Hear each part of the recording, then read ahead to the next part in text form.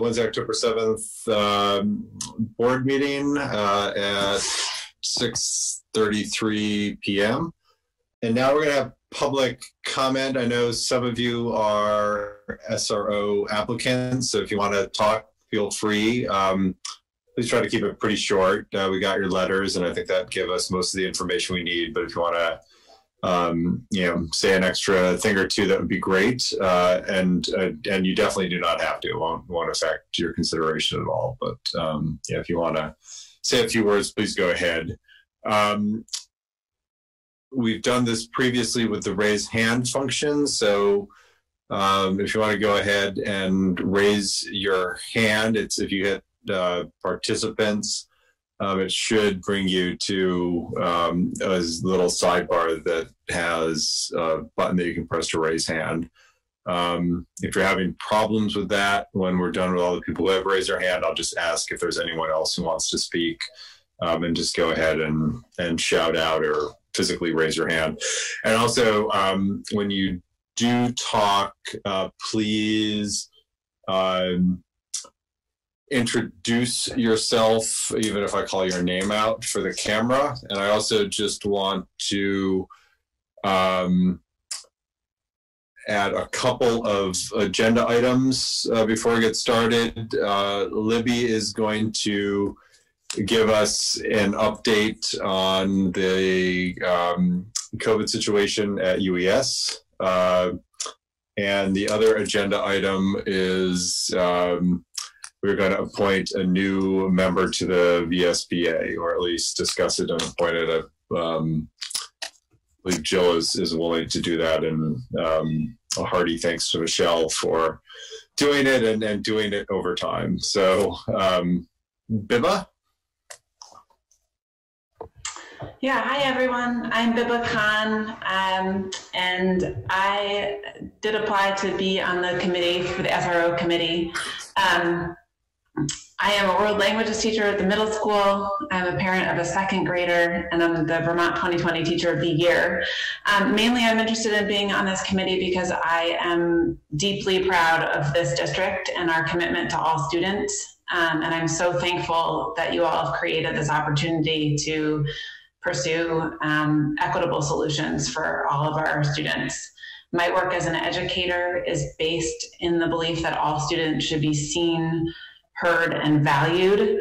And I would bring that lens to our conversations. As we learned a few weeks ago, the opinions in this district are pretty varied. And so these conversations might be kind of tough at times. As someone who both works and lives in the community, I think I'm well served to engage respectfully with my colleagues and neighbors around these issues. So thank you for your consideration. Great, thank you, Viva. William Alexander? Hello, thank you. I am Will Alexander, and I'm mostly going to read from the email I already sent in to Jim Murphy. I'm very interested in serving on the board subcommittee examining the role of SROs. As the faculty chair of the Writing for Children and Young Adults MFA program at Vermont College up the hill, I'm very familiar with the challenges and unintended consequences of creating resources for both kids and teenagers. I'm also familiar with this kind of committee work. In addition to my role as chair, I serve on the college's Diversity, Equity, and Inclusion Committee. I have also worked with We Need Diverse Books, a fantastic organization that does incredible nationwide work. I've done mentorship with them.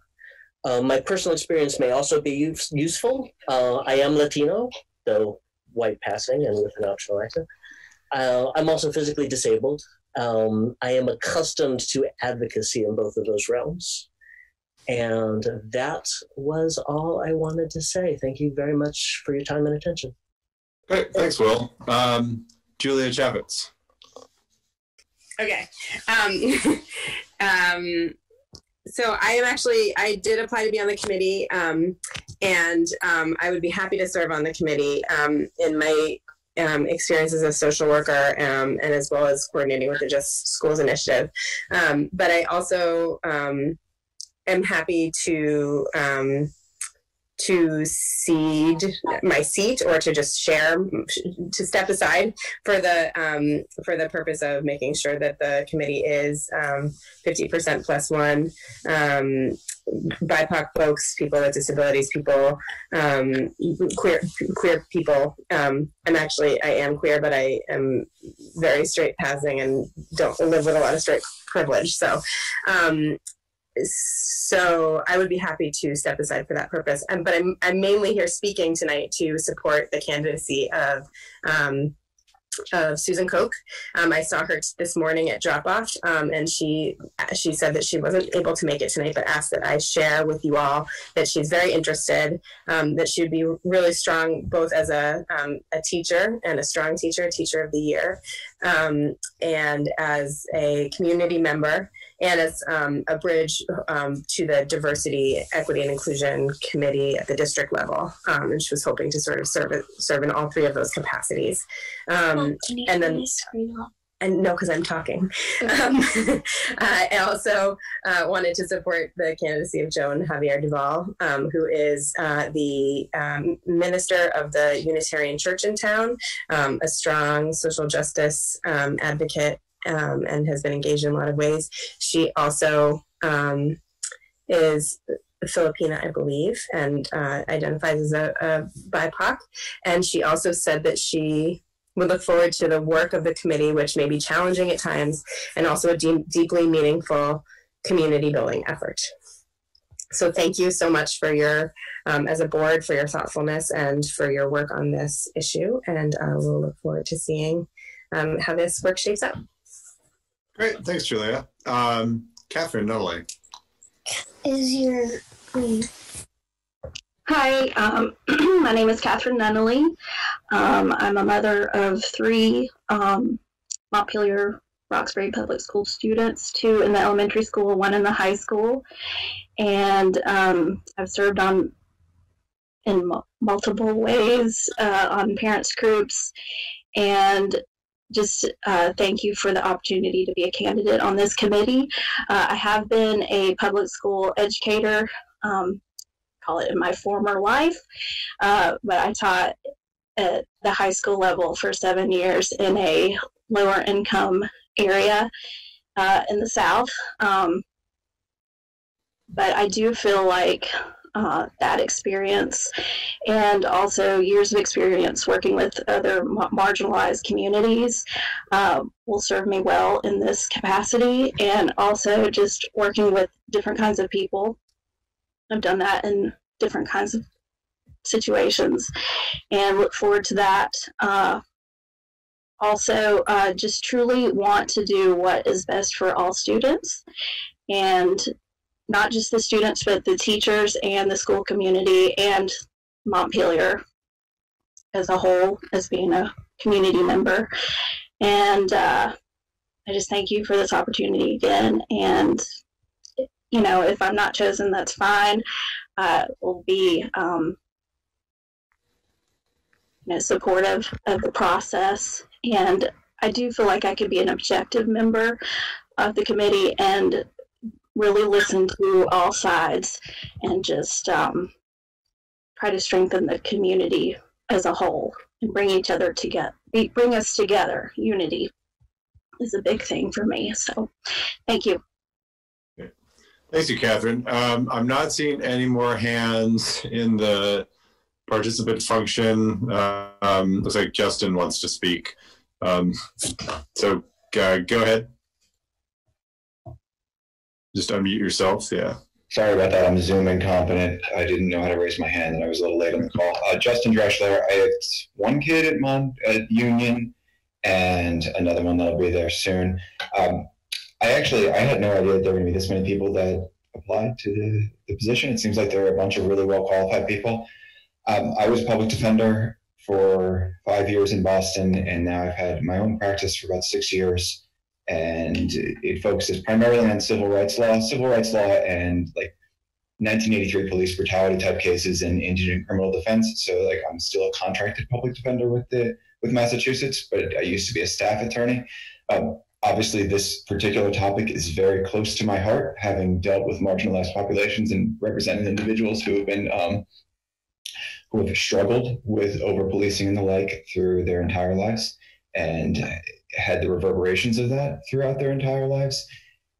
That said, I actually think almost everybody here is much more well qualified for this particular committee. So I think I'm just going to go ahead and withdraw my candidacy and write a really good thing for the police review committee, because I think I'm much more qualified for that. And a lot of people here who have lived experiences, I think, are probably a little better than me. I mean, I've tried to live through my clients, but it's not really the same. So in any event, just wanted to throw it out there. Good luck, everybody. I'm sure you're going to do great. It seems like everybody is amazing. Well, thank you, Justin. We very much appreciate your interest, and remember, for the we get a lot of interest in this committee. There will be open meetings with public comment, so there will be the opportunity for those who don't get chosen to participate, to speak during public comment, and certainly to listen and follow it, and to weigh in with written comments and other comments as well. So just in terms of the agenda, we're actually going to deliberate about selection in executive session. So what I think I'm going to do is move the SRO committee dates and membership down, and let Libby talk about COVID, and let Mike talk about the results of the language immersion study. And Mike, if you want to go first, you can, because I know that you probably have an evening you want to get on with. So it's Libby, it's up to you how you want to do that, but let's do that, and then let's go into executive session to talk about the SRO candidates. And thank you, everyone who applied. I was sometimes it can be a little bit of an exercise of pulling teeth to get people to serve on committees, but there was really robust interest here, and I really appreciate all the thoughtful applications, and really. We've got some tough decisions to make. We have a really wealth of great applicants. So, Libby, you want to go through the consent agenda, Jim, first? Oh, good. Good point. Let's do the consent agenda first. Do you have a motion to approve the consent agenda? So moved. I'll second. Any discussion or items you want to pull off? Nope. Emma? Aye. Jill? Aye. Mara? Aye. Ryan? Aye. Andrew? Aye. Jerry? Aye. Okay, passes. I didn't miss anyone, did I? I meant to say, yay, transgender non-binary policy, yay, yes. Approved. It's been a year and a half in the making. I'm sorry, I should have done that before, but yay! Yeah, and great work, everyone, on doing that. That's a fantastic addition, and I know that the policy committee spent many, many, many hours. So, okay, now Libby, we can. Do you want to do UES first, or do you want to have? Let's let Viper do his thing first. So, because we have some new board members, just a little background and some community members on the call. Last year's budget had a study in it. Last year's, Mike, or the year before? A little of both. Yeah, had a significant amount of money in to do a study around language immersion that the board asked us to look into. Mike had considerable experience with this in the district that he was coming from before. So I put Mike in charge of this process, and we're kind of closing the loop now. So for board members, this is in line with budgetary decisions and visioning decisions. And so it's a lot of for your information, but do ask questions. Mike, you did include that lengthy packet in the board packet, right? Yep. So Mike is the expert in this, and I'll let him take over. So go ahead, sir. Thank you. So I was supposed to present on this in the spring when we were sent home, like the day of. I apologize for the delay, but here we go. So we put together a committee of about 8 to 9 people, depending on the meeting. That consisted of educators, community members. We actually were able to have community members that didn't necessarily have children in the school, which was great. We had parents, and it was a really great group of folks that were dedicated to exploring this. The funding for the study really went towards supporting the Center for Applied Linguistics from Washington, D.C., coming here to work with us several times during the year. And we worked out of 2 texts, and I have extras of these if any board members are interested. Guiding Principles for Dual Language Education, and then a text called Developing Dual Language Programs for Student Success. And the Center for Applied Linguistics representative came up and worked with our committee to really work through step by step what were the foundational needs that a school district would have to have in place in order to really promote a successful language immersion program. And so what I wanted to do is walk through the report a bit and take any questions that come along and just kind of go from there. So we looked at 3 main models for a language immersion program in Montpelier, Roxbury, and we ranked them according to least effective and most effective.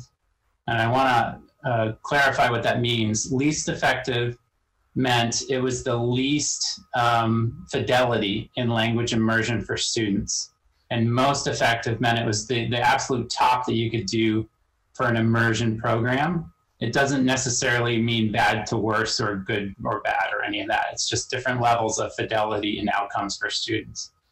So we looked at a 50-50 model, which basically was halfway through the day, students would switch from their partner language back to English. We looked at a 90-10 one-way dual language model, which is essentially what you hear about from schools. This is kind of the model that's promoted across the United States and certainly on the East Coast. This is the model that is in place in Jericho Elementary School in what was formerly known as Chittenden East Supervisory Union. And then we looked at a full immersion school, which is obviously like the Cadillac of immersive experiences. And those were the 3 models that we looked at through the lens of Montpelier Roxbury Public School. Important to note with the 90-10 one-way dual language program, that is an incremental release to English. So if you look at the percentages, the first year of that program, 90% of the students' instruction is in the partner language. 10% is in English. That 10% would likely be specials, recess and lunch. Those are the things that would account for that 10% of English. And then each year progressively translates back to English. And so that's just an important thing to note. We included a scale in there in the report to kind of explain how we rank these things in order of fidelity. So what would this look like in our schools? Essentially what we were considering, kind of focusing on that 90-10, was it would start with students entering kindergarten. Most of the research says that that is the best way to do that. Don't start at 2nd grade, don't start at 3rd grade, start at kindergarten, and that's the way that you start an immersive learning language experience. Each year, that cohort would move up, and we would incrementally increase our capacity. So the kindergartners would move to 1st grade, and suddenly we have 2 language immersion classes. Then the next year, those 1st graders would move to 2nd grade, and we would have 3 language immersion classes. And that's how that would build upon itself. Families would apply for the program, likely through a lottery process, designating a certain number of spots for free and reduced eligible students, a certain number of spots per school based on residency, and broad demographic stakeholder groups. There's a lot of systems out there already built for us to look at in terms of that. This is a long-term commitment. This is not something that parents and students can go into for a couple of months and try and hope that it works. This is a 6-year commitment for the school district and for the parents and students for the best outcomes. That's really essential to reiterate. Students in these classes would still receive English instruction during the day in their art classes and things like that, as I mentioned before, but mainly immersive in that 90-10 experience. We included some projection enrollment projections in the report. Those are obviously outdated at this point. We have some updated ones. It doesn't change the outcomes of the report or the recommendations. Hey, Mike, I Yep. but I'm wondering if you might be able to project your report in screen share, just especially for people accessing this as a video later. Let me see if I can do that. Host has disabled participant screen sharing. Mike, keep going. I'll tell you when you can go. Okay. Staffing considerations. So there are a couple of staffing considerations that come with this. Quite a few, actually. So in each model, we kind of broke down the different staffing considerations. In the 50-50, we'd have to hire or reassign Spanish-speaking kindergarten educators in the first year. The same for the 90-10, and the same for the full immersion school, with the exception that the full immersion school would also include other staff that we would have to consider. That's in that first year only, and I'll talk more about staffing and the budgetary considerations. For the facilities consideration, this is one of the tougher areas for us. Our schools are packed. So if we were to assume a kindergarten classroom, Union Elementary, if we looked at Union Elementary, it would be based on class sizes and projections upon when we started. It was very hard to predict what that would be. We have years where we have a high influx and a low influx, and kindergarten numbers are always kind of fluid. Incoming kindergarten numbers. For the full immersion school, we had two discussions. One was Roxbury Elementary School, and this was all theoretical. Nobody was jockeying for one way or another, but theoretically, Roxbury Village School as a full immersion school, or renting or leasing an off-site space was another consideration in our discussion.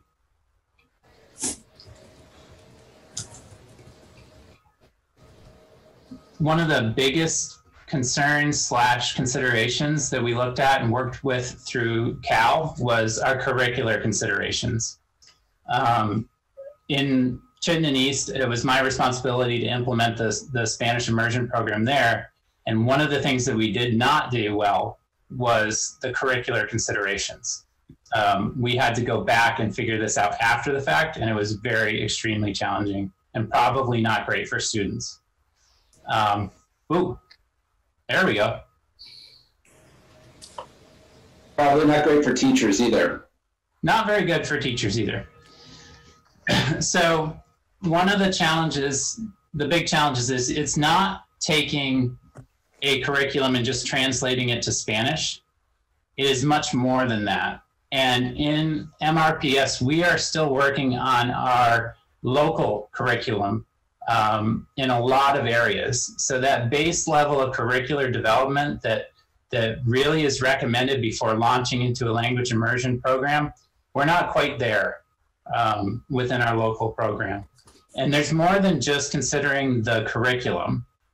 There's considering the accessibility of the curriculum. So for example, in certain languages, a lot of curricular materials are really hard to come by on a sustainable basis, and their quality is somewhat questionable. But then there's also things like assessment. How do we assess reading and writing in a language immersion program? That's a pretty big discussion. How do we know how they're doing in their English language acquisition? And how do we assess that? How do we report on those things to families? So those were all components of curricular development that were a big question mark for the committee and also for the Center for Applied Linguistics. For budgetary considerations, there's quite a bit to consider. One of the big things with this program is sustainability. This is a huge commitment for parents, for students, for teachers, for the school district, for the school board. This is a multi-year commitment. And in order to do that, what's really recommended is to have one person with expertise in this to be focused on the program. A language immersion coordinator would have to be a consideration in terms of budget. And this is pretty essential. It's essentially a school within a school. And it kind of requires its own director and own coordinator to be able to really be dedicated to that. Staffing and recruitment costs. This is not the kind of job that you just post on SchoolSpring and wait. This is something where we would probably need to be working with embassies. There may be travel involved, there may be job fairs.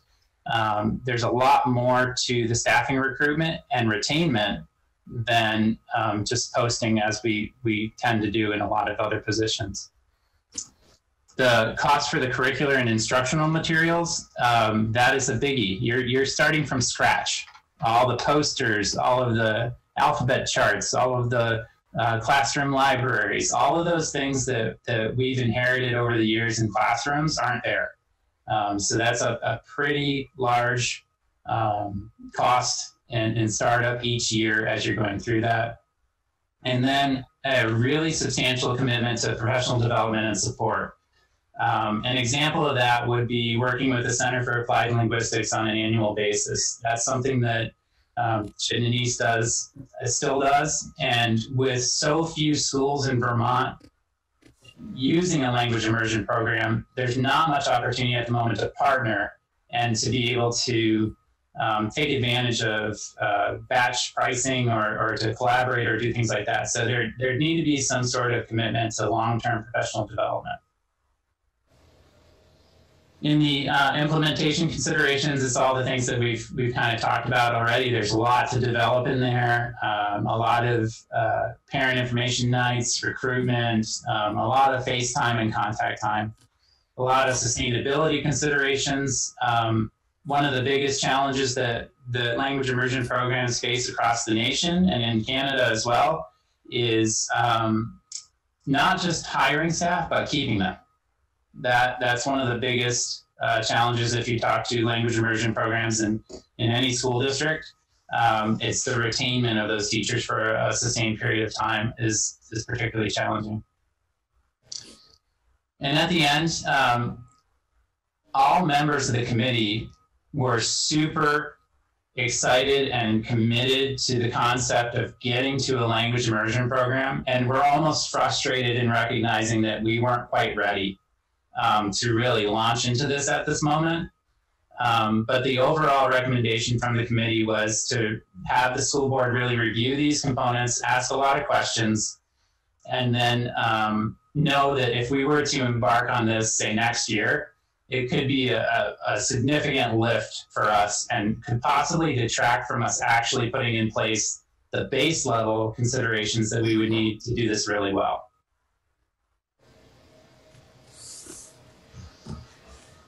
Good. Thanks, Mike. And thanks for all the hard work of both you and the committee on this. I know it's been a while, and this is very thoughtful and definitely a lot of time. Questions for Mike?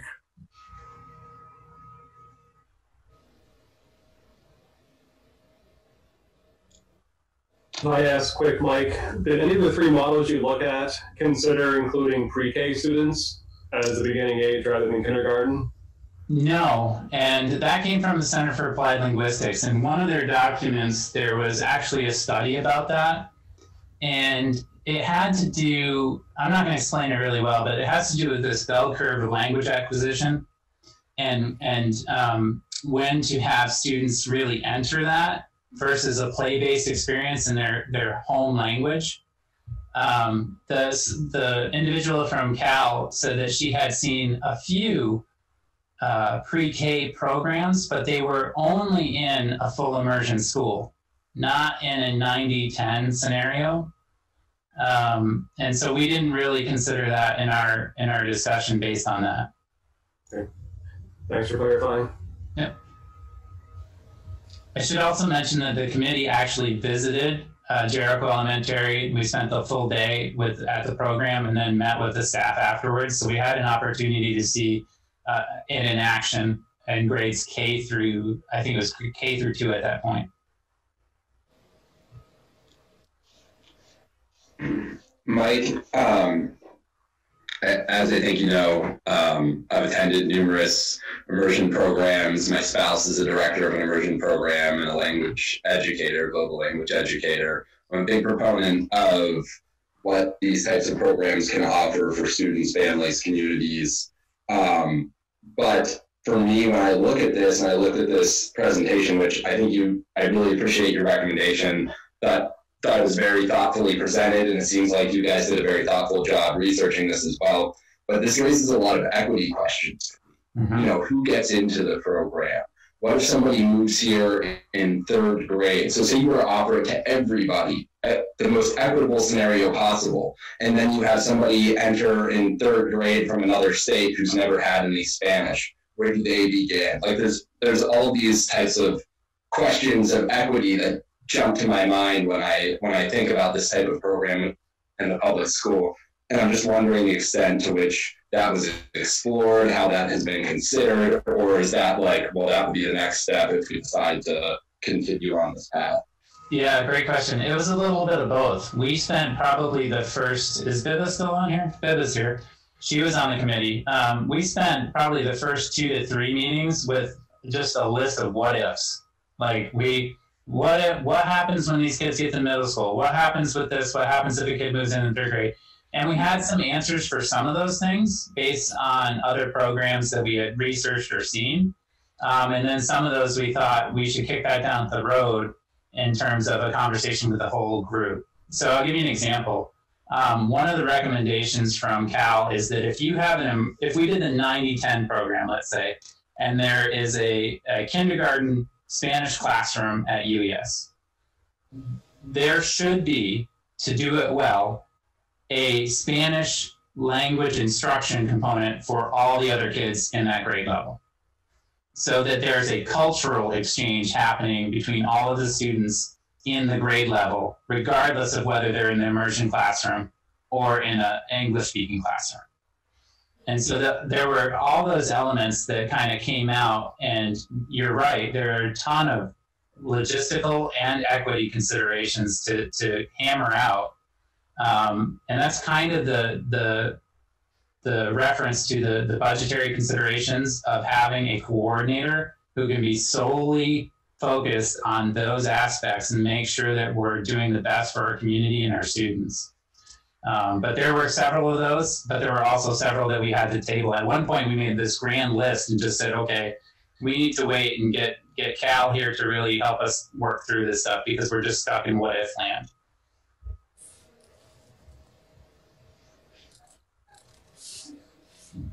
Other questions for Mike?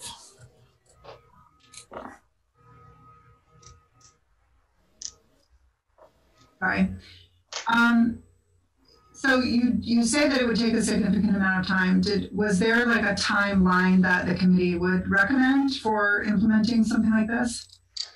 A full year in advance of starting anything was the overall recommendation. And that the recommendation from Cal was that that's a short time. And does that mean having the language immersion director there and those educators there to begin developing that curriculum a year in advance? It could be a combination of things. I'll give you an example of what Chittenden East did. So they had their incoming first grade teacher start work 3 months early to work with the coordinator to be able to develop the curriculum, because you have to remember, so if you start at K, you don't necessarily have your first grade curriculum, your second grade curriculum, your third grade curriculum articulated yet. Ideally, you'd like to do that with the teacher that's coming in. So they made arrangements for that person to start 3 months early and do that curricular development. So yeah, there would have to be somebody kind of steering the ship to be able to do that, and it's everything from the ground up. And I think that's what the big lift is. You know, just the smallest detail to the biggest. So the minimal recommendation from the Center for Applied Linguistics was 1 year prior to implementation. So that's almost a 2-year budget commitment, a 2-year out leap. Another question was that did the committee produce budget estimates? No, we did not. Part of that was because depending on the year, the costs could change.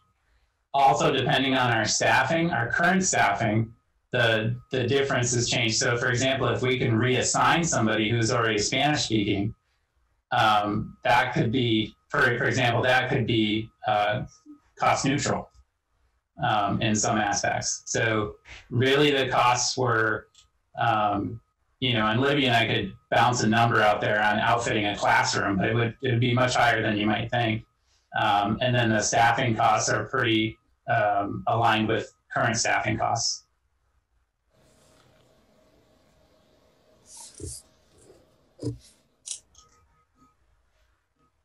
The other funny thing to me was this report, because of when it came out and now where we are, obviously doesn't address the elephant in the room, which is we're dealing with an unprecedented space situation in all of our schools.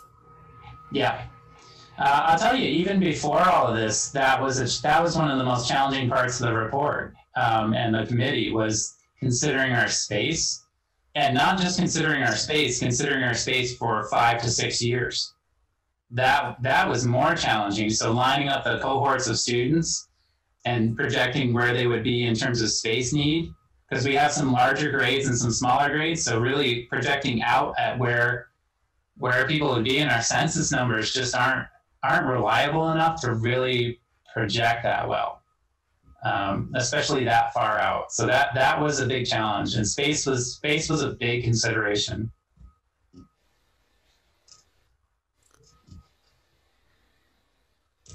Great. Other questions for Mike?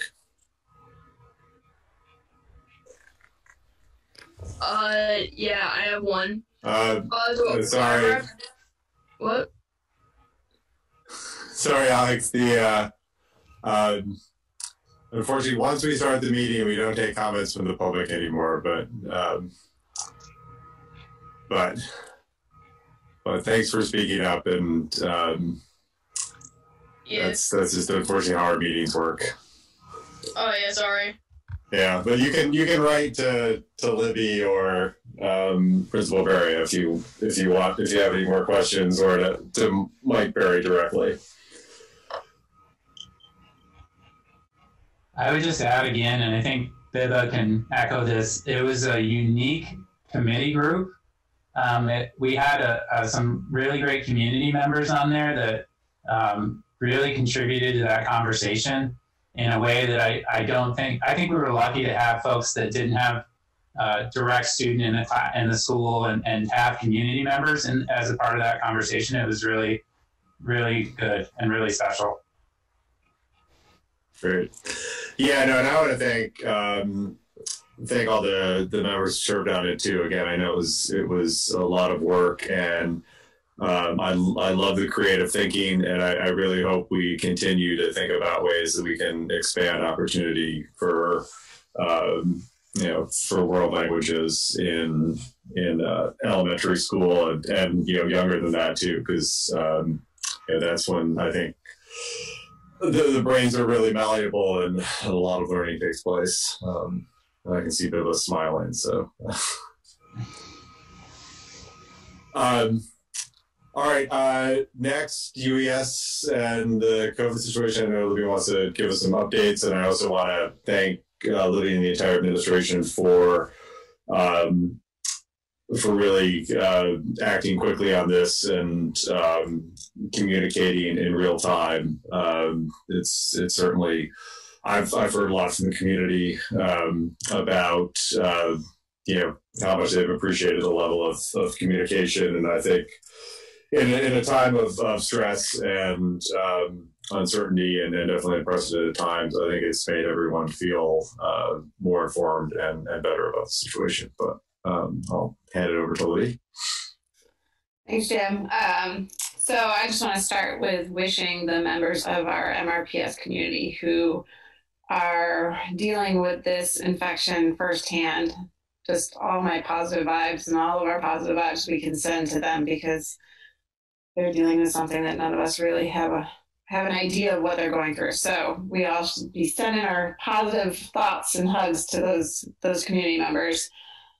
So I have kind of a bulleted list of things, just the process, because I want to make sure that that's stated publicly of what's happened so far. The board, it might be a repeat for you all, but I want to make sure the community knows that.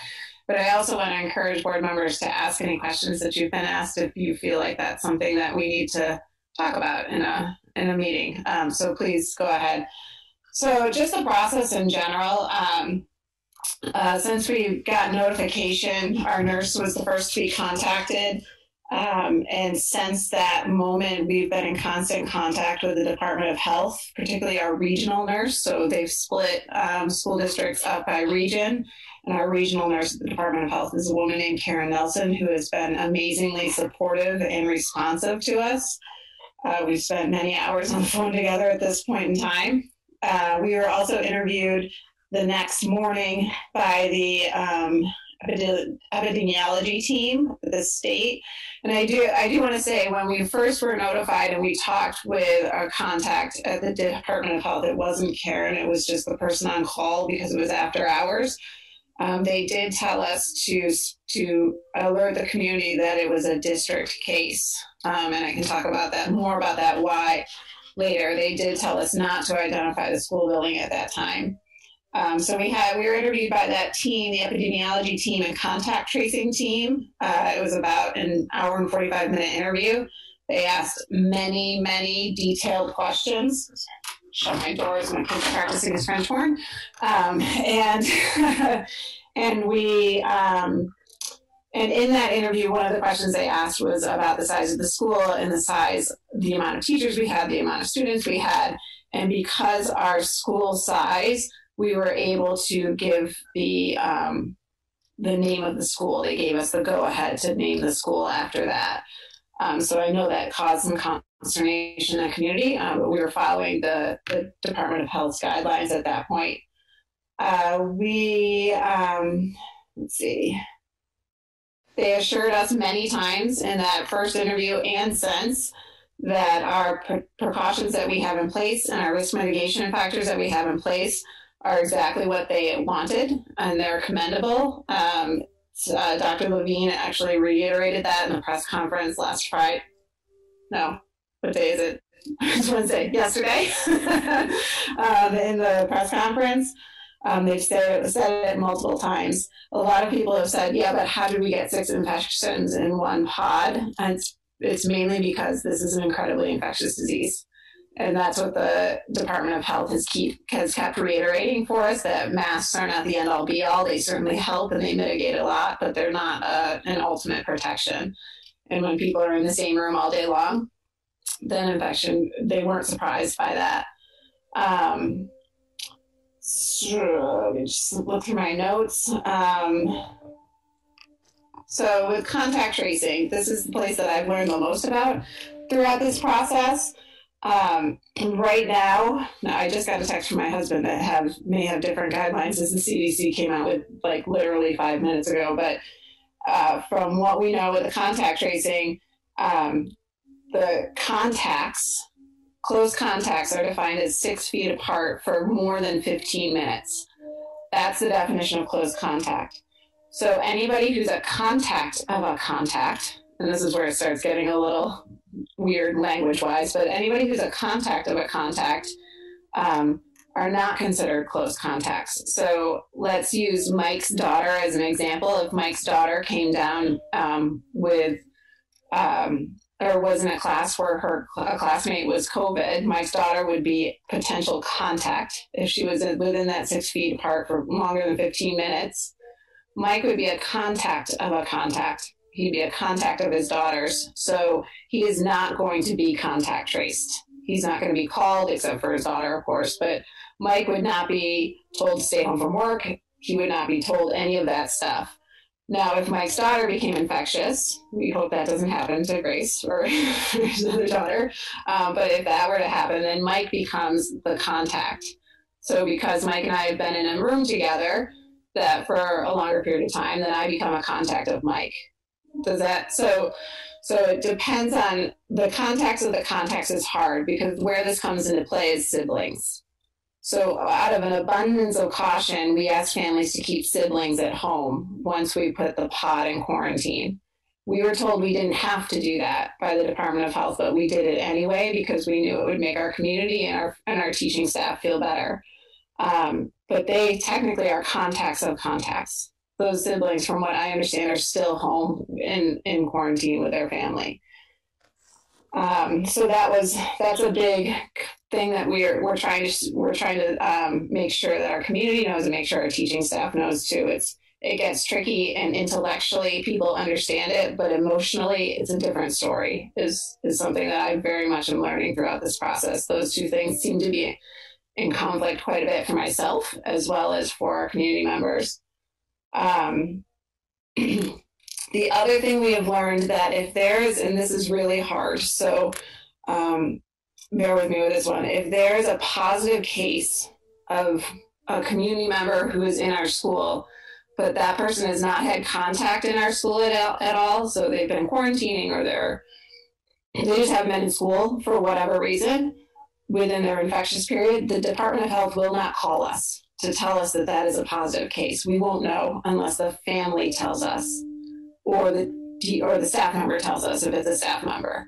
So unless there's a close contact within 6 feet for longer than 15 minutes in our school buildings, we won't be notified by the Department of Health. The superintendents across the state have argued this a lot, saying that we need to know. You need to call. It doesn't matter if it's 3 a.m. in the morning. You need to call us and tell us this, because we have a responsibility to our communities and to our staff. The Department of Health is not changing their mind on that right now, but we are very much working for it from the superintendent's lens. And I know that's very hard for people to know or understand. So if there's rumor, there's all kinds of things happening, but if they're not, that kid or that teacher or that staff member has not been in school during our contagious period, I won't know about it. Unless they tell me. Maybe on that point, are they citing federal law, or are they providing any kind of justification for that? The Department of Health continuously refers to HIPAA and privacy. Okay. So that's what they continuously refer to. So today we convened with the MRPS COVID Task Force, which is the same task force that did a lot of planning over the summer. It's our administration, our nurses, our union leadership, and a couple extra teachers in there as well to talk about where we are right now. Our staff is shaken. As I said, I think to Jim earlier, our house of cards is wobbling a bit. And a good stiff breeze could potentially knock it over, but it's still standing at this moment in time. And as we talked about it, we debriefed afterwards with just the administrators. I think Ryan Harity summed it up the best when he said, we're just looking for a nice bow to tie around this to say that everything is contained, but because the hockey situation in central Vermont is not contained yet, we can't make that statement yet. So our staff is resilient. Our staff is amazing educators, and I think they're going to pull through this one, but they are definitely shaken, as are some members of our community. So some of the things, the positives that I've learned, we've learned through this is the first is that our pod structure, while it doesn't seem so with a count of 6, definitely mitigated significant disruption to the rest of the school. So when other schools in the state are having to close down entire schools or entire grade levels, we had to close down one pod that influenced 15 kids, or I'm sorry, 12 kids, 11 kids, 3 adults. I'm not even doing math now. 12 kids, 3 adults. Mar, I'm just looking at your supportive face right now. So that is a significant positive. And for the evidence that we have currently, that could change in an email I get in 30 seconds, but the evidence I have right now is that our pod structure worked in the intended way it was supposed to work, and that we didn't have to disrupt the education of hundreds of kids. We had to disrupt the pod that went virtual, but they are virtually learning now. So that's a positive. Our attendance rate has not suffered significantly. So I had Ryan run the numbers today for the past week. Our attendance is down 2% compared to last year. So it's at 93% of kids attending versus 95% last year. So families are trusting. I take that as, and this is an assumption, that families are trusting our pod structure. I think the numbers are similar at the middle school, but we may have more middle schoolers staying home because of this than elementary school, but I didn't get the exact percentages from Katie in time. As I said before, our staff has shown significant resilience, and they just continue to be just the amazing rock stars they are for our kids. And they have trust in the structure and our procedures, and they've had lots of conversations about how we can do that better moving forward. So the opportunities, we've had lots of conversations about opportunities to grow. This gave our staff in all 4 of our buildings the chance to reevaluate all of our procedures and clamp down anywhere that we felt we needed it. So one example of that is through eating. Our kindergarten team led the way in saying, hey, this is how we're doing it in terms of making sure all kids have their mask on, all kids get the food at their desk, and then the teachers say you may take your mask off and eat, and they don't allow a lot of talking, unfortunately, during that time, which stinks. But they allow about 7 to 10 minutes to eat, and then they say, everybody's done, put your mask back on, and they take it away. So that's a new procedure that's going into every one of our classrooms to limit the times of masks off. It gave us the opportunity to have that conversation. And we continue to reflect on how to communicate this very hard information to both our external community and also our internal community of teaching and teachers and staff. That's what I mean when I say internal community. It's really hard stuff, and it's really emotional for people. And so we're reflecting on that. My principals wanted me to say, especially Ryan, we appreciate all the notes of thanks and support that we've gotten, as well as those who have contacted us and gone directly to myself or Ryan or Megan Spalding, the nurse, who's been amazing at UES with their concerns, so that we can help alleviate them as quickly as possible and answer as many questions as we can. I think coming straight to the source instead of allowing gossip trains to go wild is really important at this time. And we've been working hard to answer questions in like 15 minutes if we can. So we're not making people wait, but I encourage that and continue to encourage that either through email or phone call or whatever. So that's the update I have, or I had planned, but I'm more than happy to take any questions that the board has or that you have from community members.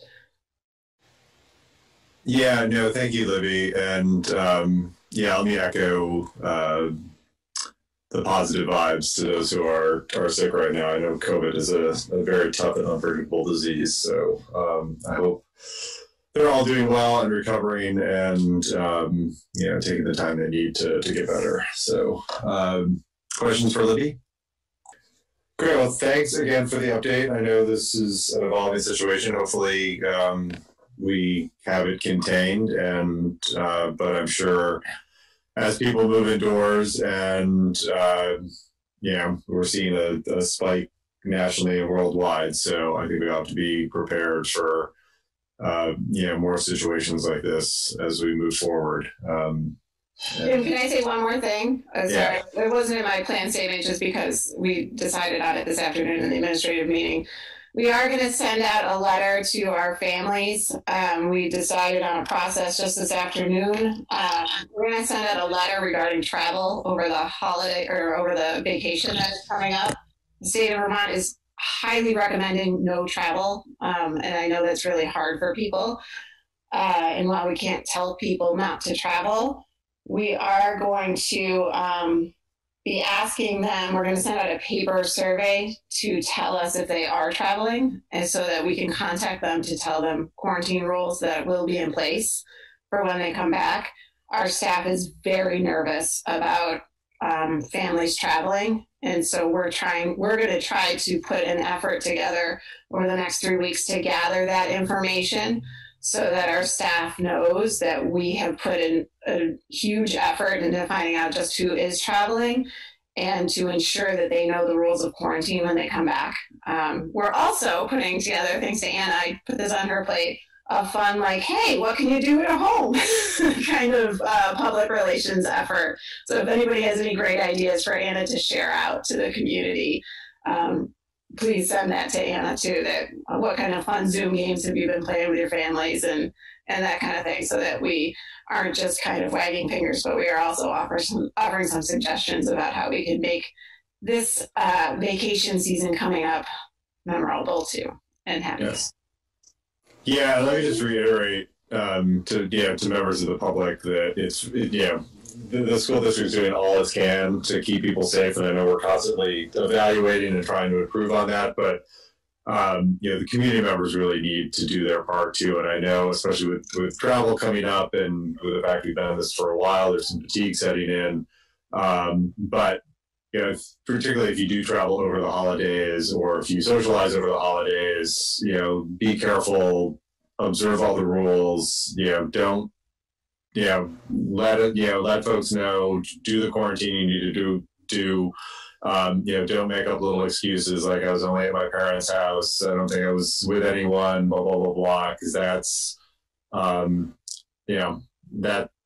that's how it spreads.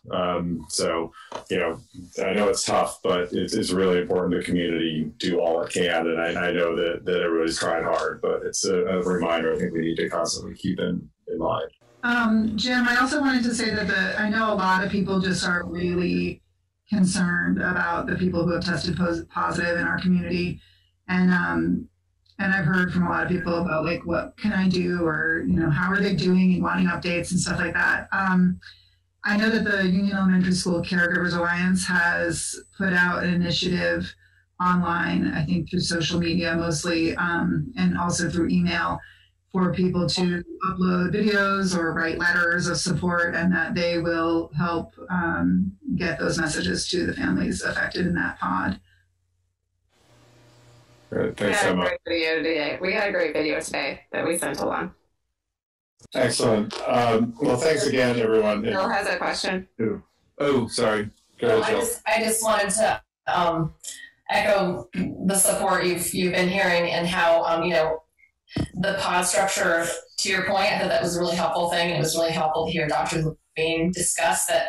Over the course of the summer, you and this team built this plan, and this was the thing that the plan was built to contain. And we're all knocking on wood and crossing our fingers, but our kids have gotten to go to school, for 2 months now. And so I just am very indebted to all the administrators and the teachers and the families for taking this seriously and following this, because I've heard nothing but positive experiences from the kids, and it means a lot that they can still go to school, even if it looks a little different. So thank you. And Libby, I know that I've just heard from so many people a big outpouring of appreciation of all of your communication around this, and the various phone calls and emails, and sometimes even if the information isn't 100% up to date, or the whole hockey connection wasn't made at first, it's still been positively received that you're giving whatever information you have at any given time out to the public, and that transparency feels really important at this time. And I know that people really appreciate it. I appreciate it. Thank you. I think we may have even fixed Power School, but I'm not going to really hold on to that until I know for sure. You've even been working around that by having the principals send out your letters. So it's just been really appreciated. I know I've been hearing, and I appreciate it. Good, thanks. Make the appointment, and then we did decide to enlarge the number of students to 3 from 2, both to give some balance. And then also we just had a really fantastic group of students. I just want to say thank you to everyone who volunteered to step up. Really hard decisions. I'm really proud of this community for having so many talented people being willing to spend time on a tough issue. So thank you, everyone. Every candidate was a great candidate. We could only choose a few. So for those who did not get chosen, please know that we greatly appreciated your interest, and we really want your participation throughout the process, and there will be plenty of opportunities to participate through out the process. And I also want to say that that the appointments are about 60% people who identify as belonging to a marginalized group. And I have to admit, given that we're a very white community. I was skeptical of our ability to do that, but we really had a very diverse pool, and it was great to see that. So, so with that, can I have a motion to change the charge to change the number of student appointees from 2 to 3? I move that we alter the charge to change the number of student appointees from 2 to 3. I second that.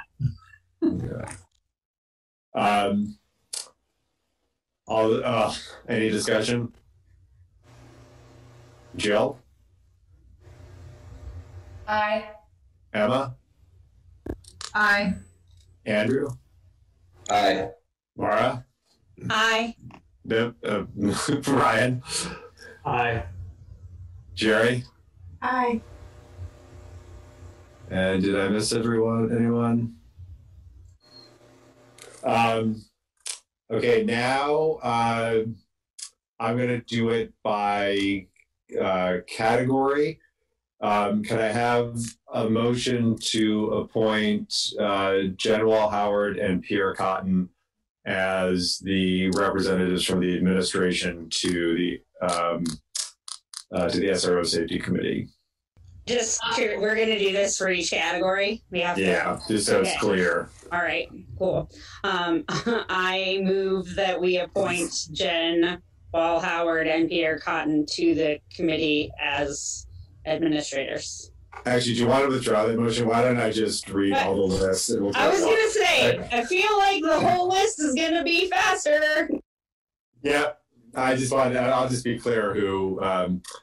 Okay, so I think I'm there as a full list. Do I have a motion to appoint as administrators Jen Wall Howard and Pierre Cotton, as a representative from the City Council, Jay Erickson, as a representative from the Police Department, former Chief Tony Fakis, as representatives from the school board, Mara Iverson, Emma Bay Hansen, and myself. As students, as representatives from the students, Zach Hedison, Edie D'Onofrio, and Eliana Moorhead. As representatives from the faculty, Susan Koch and Amanda Payne. And as representatives from the community, Joan Javier Duval, Will Alexander, and Catherine Nunnally. I move that we appoint those people to the committee. Do I have a second? I second. Jill? Aye. Emma? Aye. Andrew? Aye. Mara? Aye. Ryan? Aye. Jerry? Aye. Well, again, thank you to everyone who got appointed, and thank you to everyone who applied. We will be communicating shortly about getting that process off the ground, both to the members and also to the community, because, again, this will be a public process, and we encourage everyone's participation. And also we'll have a little more information on what that's going to look like. We're obviously going to hear, not just from the community, but from people like Libby and others who are involved in the decision making and who have experience with both the safety needs and also the DEI needs and other needs throughout the community. So again, thank you, everyone. Now, let me find. We have a couple policy readings. We have first readings of the electronic communication between employee and students policy and prevention of sexual harassment as prohibited by Title IX. Do we have any discussion or comments around those readings? Any changes? And they just need to be read, right, Libby? Yeah, and those can't really change anyway by law, so there's really no comment to be had on those. Okay, perfect. So policy monitoring, we have budget execution and superintendent expectations. Any comments on those or discussion? Just a general comment, because we had a finance committee meeting beforehand, and I think Grant Geisler, our business manager, just the level of information and explanation that he provides us on a quarterly basis is extremely helpful. And heading into the budget cycle, he and Libby always provide really helpful and clear explanations of, you know, what our aims are in the budget process and how that links up to what happens, the important work that happens on the ground, and really nice explanations, crosswalks that I even use in our office in state government, the state auditor's office, for how tax rates work, just like really, really clear explanations. And I think Grant and Libby have done an excellent job. Libby and Grant, it's a combination, it's a team effort. We're a team, but Grant runs that show. Grant's the business manager in the state. He's really, really good, and we're really lucky to have him. So I just want to put that out in conjunction with this policy, because you can have a great policy, but if you don't have great people implementing the policy, you're not going to have great results. So thank you. Yeah, no, I will second all of that. We are super lucky to have the team we have, and Grant makes the budget easy and understandable. So, and he's fantastic. Other thoughts or comments? Motion to approve the policy monitoring reports. I move to approve the policy monitoring reports. A second? Second. Any discussion? Hearing none. Jill? Aye. Emma? Aye. Andrew? Aye. Mara? Aye. Ryan? Aye. Jerry? Aye. I think that's it. You want to nominate Jill to? Oh, that's right. Thank you. Yes. Do I have a motion to nominate Jill to be our representative to the VSBA? Andrew's shaking his head, but you have to say something. So moved. Have a second? Yeah.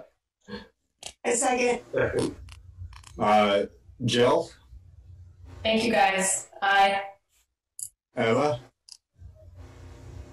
Aye. Andrew? Thank you, Jill. Aye. Mara? Aye. Ryan? Aye.